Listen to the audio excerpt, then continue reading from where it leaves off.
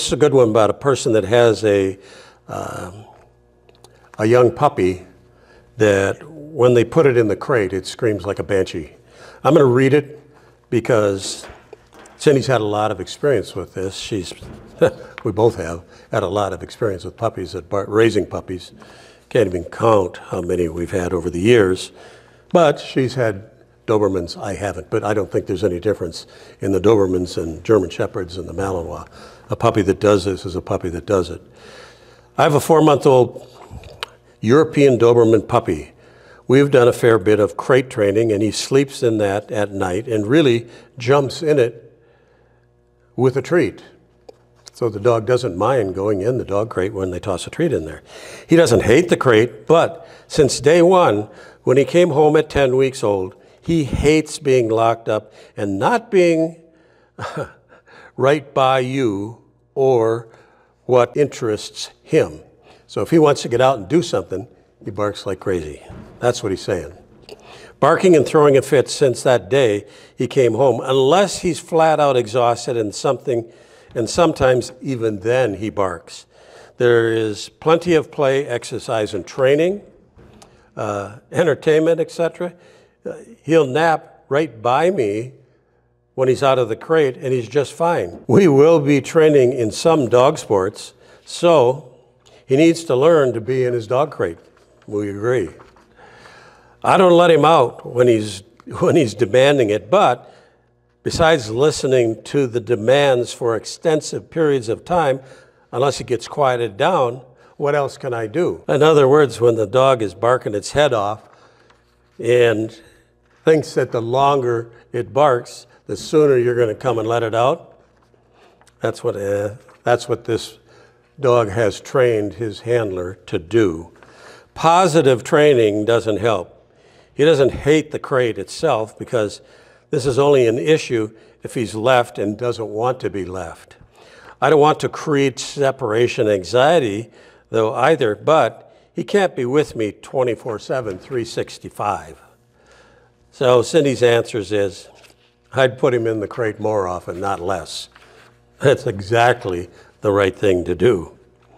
Since he shows the tendency to want to be right with you. She said, do you have crates in different locations around your house? So you have more than one crate.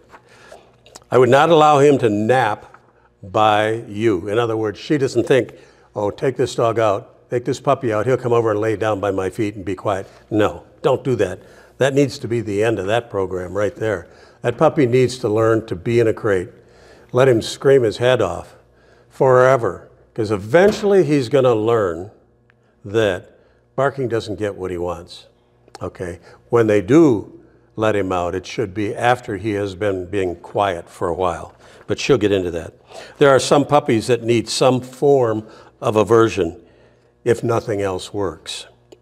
She says, I've raised many puppies over the years and have bred working line Dobermans, Malinois since the 1980s. She said, I put crates everywhere in my house that I could and just let the demanding puppies bark their head off. Have you tried covering the crate with a blanket or a sheet so they can't see you? That works sometimes. Try different locations for the crate. How about putting the crate in the car? Does he bark there? And this person came back, crating in the car. I obviously did it once when he picked him up, and he screamed the entire way home.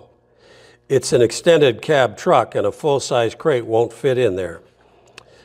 He is fine in the back seat. I have one of those seat covers and extenders where a little panel that goes between the two seats in the front can be put down, and his harness is clipped into his seat belt. So he actually rides that way great. The house is pretty small, so fairly limited on how many crates I can have around. But I can certainly make better use of his current crate, which is covered in the living room. When he doesn't want to be locked up, it doesn't seem to matter though. Outdoor, playpen, crate covered, in the closed bedroom, crate with my other dog next to him, he'll scream his head off. Okay? Let him scream. Bring it on. He has a fit if he doesn't really want to be in those various places. He practically drags me to his crate when he wants to go in there, though. I feel like he's one who just needs to bark and figure out he's not going to get his way. Ain't that the truth? And a lot of dogs are like this. And a lot of dogs have been trained by the way their handlers have shown to live with them. Handlers have trained their dogs to bark in a dog crate because they haven't let themselves bark it out. So 10 years ago, I would have given that, I wouldn't have given it second thought to let him bark it out. But there's so much anti-crying it out there now that I really second guess myself, even though I'm confident as I can be that it stems from just not being where he wants to be, not any true fear or any separation anxiety. So this person's answered their own question. It's exactly what it is. Cindy goes on and says, trust your gut.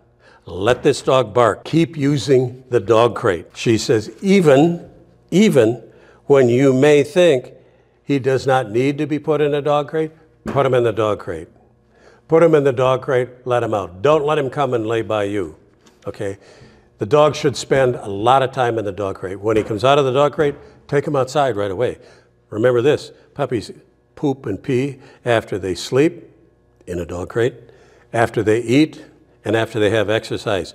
Exercise can be marking their head off in the dog crate. So when you bring a dog like this, a puppy like this out, take them directly outside and let them pee and poop. Cindy goes on to say that there are dogs that are smart dogs that think they need to be in the middle of everything that's interesting going on. And if they can't get in the middle, they're gonna bark their head off. Also, she said, if you're gonna be involved in a dog sport, your dog, we would never recommend using one of these harnesses that attaches to a seatbelt. We wouldn't do it. It's too dangerous. I mean, there are places you can go to get dog crates that are gonna fit in the back of almost every pickup. It might be a little bit more expensive, but if you're gonna go to dog competitions, if you're gonna go to your dog club, you don't want to go with a dog that's just on a harness. In the end, a little word of warning, your dog may be a 4-month-old puppy now, but if you're gonna do something that really stimulates the dog, let's just use the example of IPO work or ring sport work or what have you, even nose work, and the dog gets really wild and turned on when it's an older dog. You know how long it takes a dog to rip up a car seat? Not very long. You know how expensive that is? It's a lot more expensive than buying a dog crate that would fit in the back of your car.